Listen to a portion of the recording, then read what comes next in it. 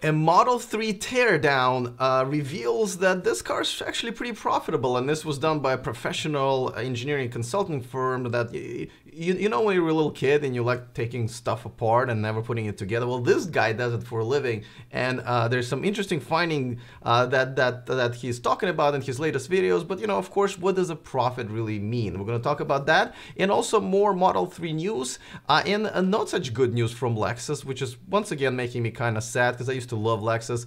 And of course, a comment of the day is going to be about the tweet that we're still all talking about from last weekend by Elon Musk. We're gonna get going on all of this coming up next. Taking over the world, electrifying the world, people in a trick. Welcome to those of you who are tuning in for the very first time. If you want to keep up to date on everything that's going on in the world of electric cars, you came to the right place. All you have to do is just click on that subscribe button so you don't miss anything moving forward. All right, so let's talk about this teardown thing. Now, this company is Munro and Associates. They're a consulting firm that, tears stuff apart, figures out what it's made out of, and consults other, automakers and engineering firms and suppliers on, mainly about competition and so forth. Now, he's done this before, and he gave a Model 3 a really bad review about the quality of the car. He said it's one of the worst he's seen. I think he said something about it was a quality of a Kia from the 90s, which is, from what I understand, not good. You're going to assume that. And he's still standing by that, but he did really like the way it drives and the driving experience. Now, this time around, he did a teardown, and he basically kind of tried to determine how much each part costs and how much it cost altogether for a Model 3 to be basically what the original cost to Tesla is. And he concluded at the end of the video that it was the profit margin on this car is over 30%. Now, I'm going to give it to him, and I'm going to assume he knows what he's doing as far, and it looks like they're a very reputable firm, that he can determine how much each part costs from the supplier, how much the material costs, and all that stuff. But at the same time, when we're talking about profits, it's just always, no one ever can agree what profit is. Like, okay, so all of this costs this much money. I think he was talking about $28,000 or so. But what about research and development? What about how much each car, how much Tesla spends on each car when they have to service it for warranty, right? Is that included or not? Because it is cost over the lifetime, warranty repairs, right? What about when they do a recall or replace parts? As we know, Tesla's had a lot of parts renewed and had a few recalls when they had to replace parts. Is it all calculated? I'm going to assume marketing and all of that other stuff and service centers are not calculated into that. But some people would argue that, hey, listen, it's not a profit if you still have to spend money on your service centers and showrooms and so forth. That should be included between all of your models, and that is tough to determine. But nevertheless, as far as just the cost of the car, it looks like it's pretty profitable, just if we're talking about the raw materials, and that's good news. And this guy does seem to be pretty independent on his opinion. He went back and forth depending on what it is. That only makes his original video, saying that the car was a very poor quality, at least when he did it back then. I know the quality is increasing. I mean, that's alarming, obviously, but and this is a whole different part of a conversation. I just actually did a video about that when I'm deciding whether or not I want to get another Tesla. You can check it out in my library on my channel. All right, before we move on to some other Model 3 news, just want to remind you that this channel and this video is sponsored by Evanex, the aftermarket accessories for Tesla. There's a discount code in the description of this video. All right, let's talk about something else. So Model 3 all-wheel drive and the performance version of the car just got an official EPA rating. And it's pretty confusing because it's the same 310 miles as they had for just a regular long range car. Now, the reason I'm confused is because I assumed, and this should be true for an all-wheel drive electric car, it should go further than a single motor car that's exactly the same configuration, simply because of the distribution between two smaller engines, motors. So if you can tell, I got only 4 hours of sleep today. So between two smaller motors, the way they distribute the power, and how they accelerate the car versus how they drive the car when the car is cruising. It is much smarter. They have more control, and therefore you can get a better range out of the battery pack that you have. Where the performance, obviously, version would be using more energy, well, because it's better performance, higher performance, and the range would be smaller. But these two came, basically at the same, which is weird, but also the same with the standard single motor, no performance version. So I'm a little confused now. As we know from a while back, when the original one was getting rated, and it got rated at EPA 310 miles, it looked like Tesla, was sort of campaigning for lowering that. They requested that this would be lower it, and at that time, everybody said, okay, they're trying to, make sure that it's not too much, the range is not that much better of a Model S and the Model X, because they were fighting the war of making sure that the people don't think that this is the best version, a third generation of Tesla. Well, this way, I'm assuming they did not do that this time around with this EPA rating. They did not request it, but nevertheless, it just weirds me out why. So if you guys have some sort of insight on that, maybe you can enlighten me here, but it makes no sense to me. Nevertheless, 310 all across the extended range battery pack for all versions. That's what we're at. And by the way, here's a bit of other bit disturbing news, I guess. I'm checking the Model 3 tracker from Bloomberg, and the production fell to 3,500, 3,600 or so per week. Now, we all knew that it was going to dip after the end of the Q2, and then they were going to ramp it back up. I just didn't think it was going to fall that much lower, but we'll see what happens. Again, I personally think they're going to be fine just in the next few weeks. Just a little surprised by that. All right, let's talk about Lexus. I know we don't talk about Lexus on the show because, well, they don't make any decent electric cars, plug-in hybrids, or all electric. Toyota is also not very good at it. I mean, we got a Prius with a kind of a pathetic range, and the look. Yes, in the look. They got what, a Mirai, which is hydrogen fuel cell. It's not good.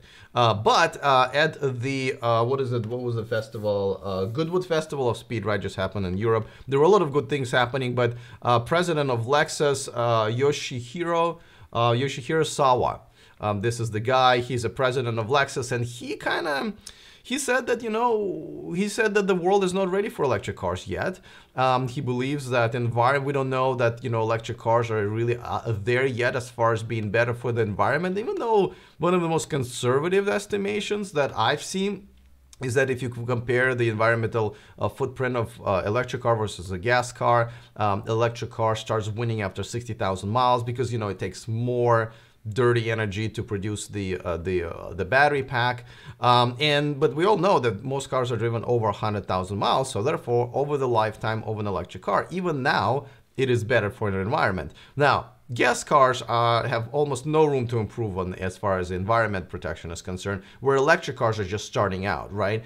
It depends on what electricity the factory uses where they make cars, and now with all of this, maybe semi-trucks and just delivery trucks, the energy that some of them are becoming electric and hydrogen fuel cells, so that will decrease the environmental footprint on those factories, and therefore making the cars. So that was kind of weird. He was also saying how people are still, the charging is still a problem, which is, but at the same time, again, if you have a second car in a family, for example, the first car being all electric with a decent range of 200 or more miles, that pretty much does the trick. And of course, if you look at Tesla, then with supercharger network and everything, well, largely that problem is taken care of, though again, there's still room to improve. So, but I'm kind of very surprised that he is kind of this is kind of an oil industry talking points, almost coming from the Lexus, the company I used to love. I used to have a Lexus LS, and that was an amazing car. It was like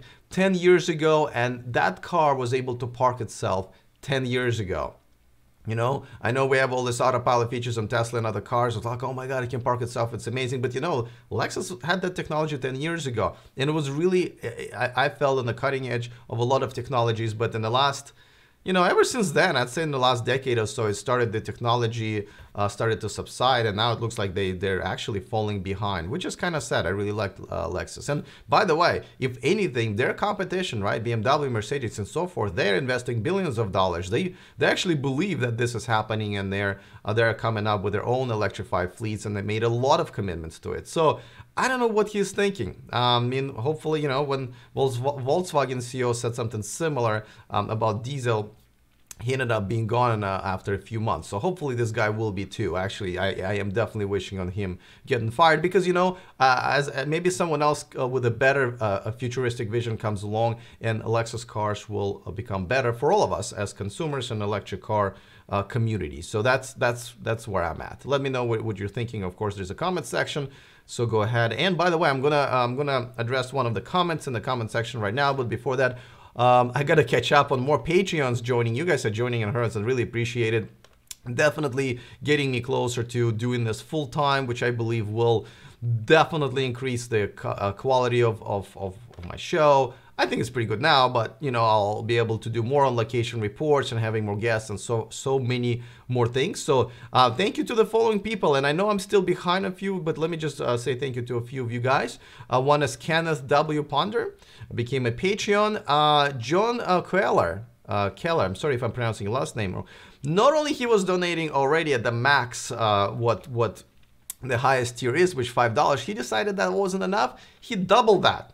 Thank you, John. $10 a month, and I know a few of you have done the same in the past. So thank you so much. Really, this is what gets me out of bed every morning. And I know I'm not making any money on it yet, but I'm looking forward to it, because I feel like you guys are supporting me more and more with every day, and I really appreciate that. I know you work hard for your money, and I of course will spend it wisely. And there are quite a few expenses I have this month. Anyway, so thank you, John. And then Miles B also became a Patreon. Thank you, Miles. Actually trying to send some of you guys actually personal messages when that interface allows me. I'm going to try to do that to for every single one of you moving forward. And Mike Gossett, also thank you for becoming one of my Patreons. All right, let's move on to the comment of the day. And of course, we're going to be talking about this tweet that Elon's, now deleted, but it was very unfortunate. I've never seen so many Elon Musk fans actually being upset with him. A lot of times, I bring something like this up, and a lot of like hardcore Elon Musk and Tesla fans jump down to my throat. How dare you talk about Elon Musk? He's under stress. He's a good guy. And I agree, but I can't repeat this enough. This breaks my heart, because he is my hero. He is the guy who I think is just, created everything that I love about this movement. I love the cars and everything. So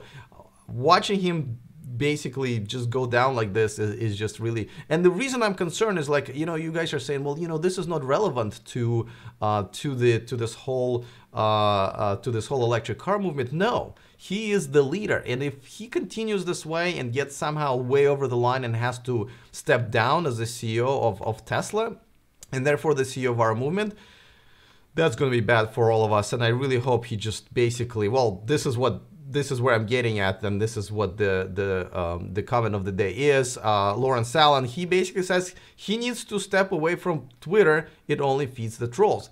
I agree.